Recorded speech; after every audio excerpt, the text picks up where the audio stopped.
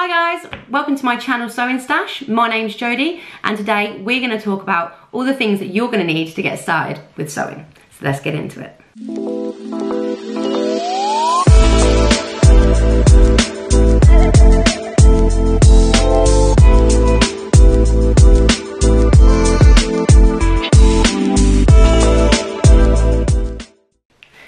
So the first thing you are going to need is a sewing machine.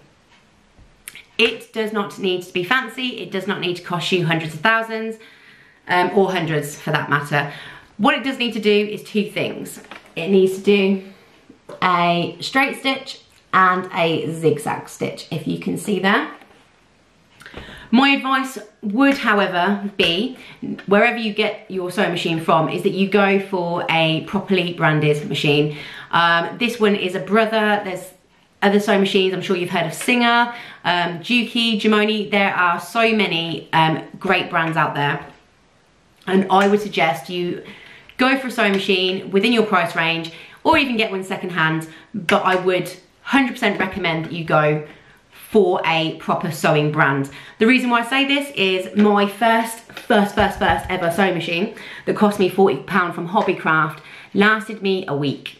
And it lasted me a week because it couldn't sew anything. It couldn't pick up the bobbin thread and it just judded along and it ate up all my fabric, and it was just not worth the £40 that I paid. So, lessons learned. So yes, definitely go for a branded sewing machine, a well-known reputable brand. You don't have to spend hundreds. You can start off as little as under £100 for your first brand, but I wouldn't suggest a Hobbycraft one. Next thing I would suggest, and it will probably come with your sewing machine anyway, is a seam ripper. So they can look all fancy. Mine looks like a pen, but essentially it rips out all the stitches when you've made a mistake.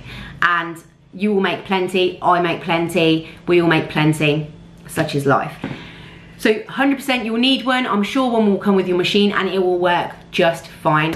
The tallest pointy tip here, that is the part that you put underneath your stitch and you cut it, and then you can pull the thread out once you do that a few times.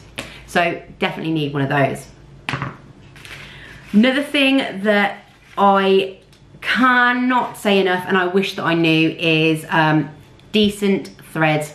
I made the mistake of buying really cheap thread. It wreaked havoc in my machine. It snapped. It didn't stitch half the time. I was having to keep rethreading. It just was not worth it. So Gutterman is an absolutely brilliant thread make. It is highly trusted and highly recommended. So you definitely need some of this thread. God, I forgot what it's called then. You'll definitely need some of this thread. So thread's a whole nother ball game. There's so many different types of thread. You're starting out, you just need cotton or polyester, and that will see you through most of your projects. So as a huge beginner, when I first started, I did not know what kind of thread to use, but 100% cotton, 100% polyester, or a mixture of the both, and that will see you through most of your projects. The next thing I'm going to suggest is needles. So when I first started, again, I had one needle in my machine and I attempted to sew all different thicknesses of fabric and it didn't work. So what I would suggest to you is you can pick up a universal pack of needles, if this will focus, with the majority of sizes. So this starts off from a 10 all the way up to a 14, and again, that will see you through most, if it will focus, sorry, most thicknesses of fabric. I'm sorry, I don't think it's gonna focus, it's really annoying. Oh, there we go, there's a little bit of focus there. So it starts off from a 10, which is there, and goes all the way up to a 14. And yeah, they will see you through, to be fair. These were really cheap. These were like £2 something on Amazon. So I'd suggest getting a few packs of those. There are multiple different needles out there, but if you are just beginning, just get a good range of universal size needles. So the next thing I want to talk to you about is fabric. So when you're first starting out, it doesn't matter kind of whether you're making cotton, whether you're making pillowcases or whether you're making dresses and things like that. The easiest fabric to sew with is cottons and polycottons. This is a cut off of a fat quarter of my daughter's. And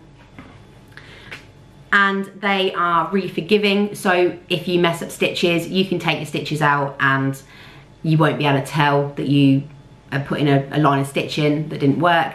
They don't slip around, they are not stretchy, and they are absolutely brilliant for most projects. You can make blouses, you can make t-shirts, you can make pillowcases, you can make toys out of this kind of fabric. 100% would recommend that you start off with a nice forgiving fabric that is not going to ruin your life. I think I started on some Polycotton, which was amazing, and then I thought, oh, I can do this, and I went off and picked some really slippery mermaid fabric, and it got in my machine and everything like that, and it just ruined my life, and that was it. I was like, oh, I can't do this, I am so rubbish. But it was not knowing what fabric I was using and not knowing what I was doing with it. So the next thing that you will need are pins. I've got it on here at the minute. So pins or wonder clips. Let's see if you can see those. Oh, they're all falling out. So they're like little, focus man, sorry. So they're like little doggy clips, little bulldog clip kind of situation going on there, I think. Absolutely love these. Mostly because I stab myself so many times with pins. Even now, I can't sew a project without having a pin literally sticking out my finger. So I do absolutely 100% recommend these. These are really, really cheap from Amazon. They're great for just attaching your fabric together or attaching your fabric and your patterns together. Just make sure you take them out, obviously. Don't run a machine under them. They won't like that. And obviously, like I said before, pins, again, it doesn't have to be complicated. I started out with these really cheap from China because they just had a button on them, so they were super cute. And they served me really, really well. I've got some other pins. I think these ones are meant to be more for silky fabrics, but they still leave a mark in the fabric, so I use clips instead. So definitely you'll need some pins or some clips. That is an absolute must. The other one I'd say is, I've already showed you my pin cushion, haven't I? But pin cushions. They can come in magnetic ones, they can be ones like this. I prefer stabbing my pins into something. Other people have like a magnetic tray. It really doesn't matter, whatever you want to use.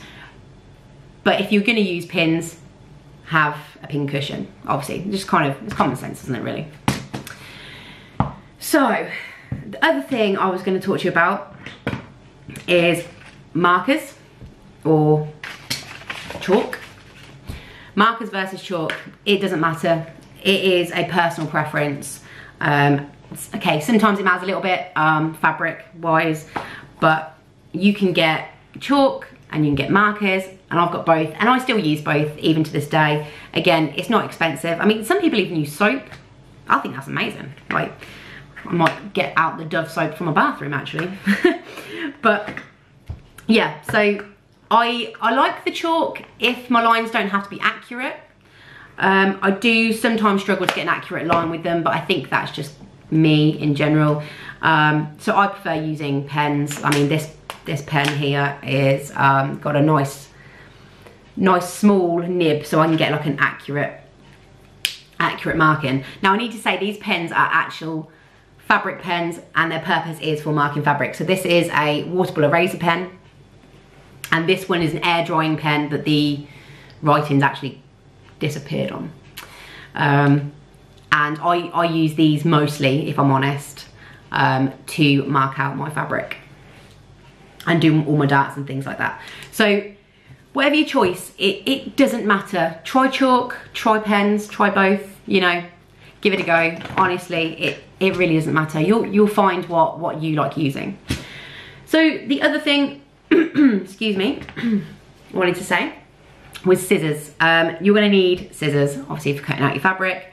Now, these garden shear looking things are actual fabric scissors, and then these are my paper cutting scissors. These were my fabric scissors until I cut paper with them, and now they don't cut fabric anymore. Like, I've tried sharpening them and they just don't do it. They just don't work. They cost me £5. I could take them to a shop to have them sharpen them, but they charge you £5 to sharpen your scissors. They cost me £5, but they work well with paper. So these were my fabric scissors, but as a newbie, I made that mistake and I cut paper as well, and now they're too blunt for fabric. So I have these. These work relatively well. They go like that. So this is the flat blade. It goes along the, oh, sorry, there we go. It goes along the fabric, and it helps for cutting out so that you're not lifting up your fabric too much when you're cutting. So they're okay. You can use whatever fabric scissors you like. It honestly does not matter. The other thing in terms of cutting is a rotary cutter. Now, this is my preferred method of cutting out. If you do decide to go with a rotary cutter, you will need a cutting mat. This is my daughter's small one. I have a big one on my table. Small ones are good for little things, but if, like me, you want to do dressmaking and things like that, you will need a bigger one. Now, mine sits underneath on my dining room table. They are quite big, so you will need a place to store them, and they do need to be stored flat. But if you are interested in this, it is essentially a wheel. I don't want to touch that blade, but this turns round when you push it, and obviously you have the handle to squeeze it in and out. Super sharp, super easy to replace the blades, so you don't, unlike scissors, you don't have to worry about sharpening them. Absolutely love it. I find, for me personally, because I'm rubbish with cutting out with scissors, that I get a more accurate cut with these. Again, you might be awesome, and you're probably awesome at cutting out with scissors. I mean, I've been doing it since I was at preschool, but I still can't do it. So this is my This is my preferred method. So that's what I use. Another thing you'll need is a tape measure. Obviously, for measuring things. I mean, do I need to explain a tape measure? Probably not, probably not. Get a tape measure, accurate tape measure. Doesn't have to cost you hundreds of thousands either. Yeah, tape measure. We know what a tape measure is. I'm not gonna go on about tape measures. The other thing you'll need if you're tracing your pattern, especially if you're starting out, I mean, I cut a lot of my patterns now, but before I traced everything. I think I only cut my patterns because I'm a bit of a lazy sewer, if I'm honest. And there's been many times when I've cut a pattern and I've cut the wrong size and it's too late. So I would still suggest, be patient, trace your patterns. But tracing paper, apologies, this is a, see, when I used to cut out, when I used to trace and cut out things. So this tracing paper, as you can see right through, absolutely amazing. It's nice and strong. I think I got this on Amazon. I actually really like it. The only thing negative about this tracing paper is it comes in like quite a small roll. I think it's like 30 centimeters, which is fine. It's not really a big issue. You cut pieces of tracing paper and stick them together, don't you? I don't. Like I said, I hate that. That's far too much work for me. So I tend, because I like to do dressmaking, I buy a big meter roll lengthwise of paper and use that to trace out. Now, honestly, just search tracing paper for sewing on Amazon. You will come up with loads. I've got this other one here that I found that I also purchased at one time. Again, lovely and transparent. It's like the tissue paper that you get with most sewing patterns, but it's stronger and doesn't, this is where it's gonna tear on me, isn't it? It doesn't actually tear and rip as easy as you can see. Oh, I'm glad that worked. So tracing paper is a must. I go by the reviews. I don't necessarily buy the same tracing paper each time, as you can tell. I just generally want something that's transparent and I'm going to be able to see my patterns through, and that is that simple. So I just go by Amazon reviews, and that's what I'd suggest to you. So lastly, I would say pattern weights. Pattern weights, pattern weights, pattern weights. So these are my pattern weights. These were really expensive actually for what they were. I think this was like 20 quid or something. Essentially what they are just washers. They're just washers that have been painted. So I've seen this really cool thing that loads of people do, and they get giant metal washers from like B&Q for a couple of quid, and they use those and they work just as well. Or what I started out with, just anything heavy, just to weigh your pattern pieces on top of your fabric.